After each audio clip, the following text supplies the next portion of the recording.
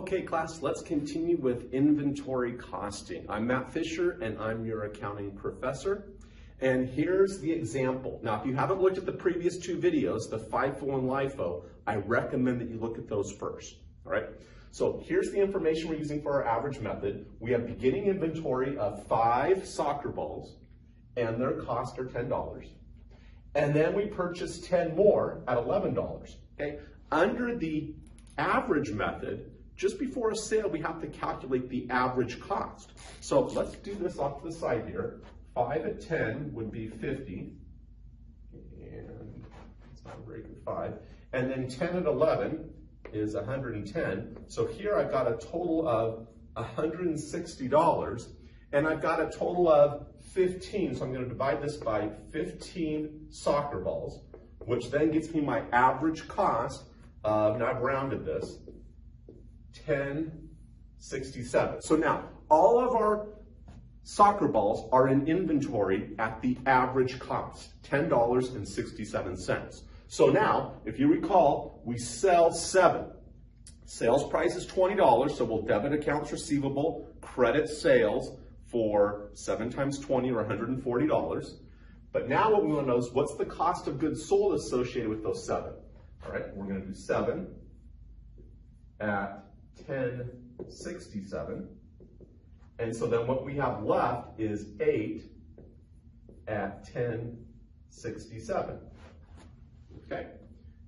So then my cost of goods sold is 7 at $10.67, which is $74.69. Now remember, this is rounded just slightly. And so then I've got 8 left at $10.67. Now I purchase 5 more at $12. So let me put that in, 5 at 12. So over here I've got my 8 at $10.67, which equals $85.36. And then I've got 5 at 12, which equals 60.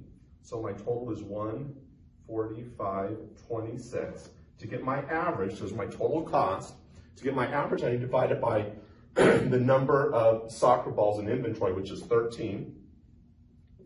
So when I do that, I'll get an average of $11.18. So now, all 13 are in inventory at $11.18. This is slightly rounded because it went beyond the 18 cents. All right, so let's now do our final sale. If you recall, we sold 6. So then 6 at $20, but we're calculating the cost of goods sold. So it's 6 at $11.18. 6 at $11.18 is $67.08 is my cost of goods sold.